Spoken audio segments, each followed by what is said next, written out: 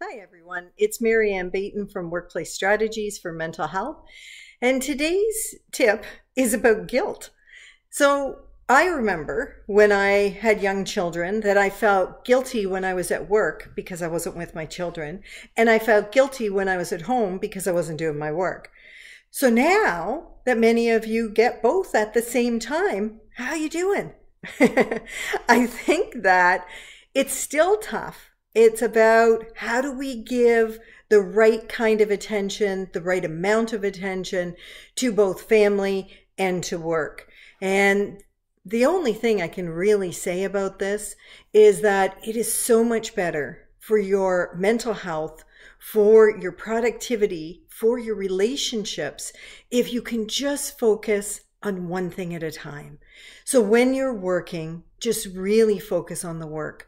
When your children or your partner or family members need you, then focus completely on them. This will help you to get through this in a much better way. And that's what we're trying to do.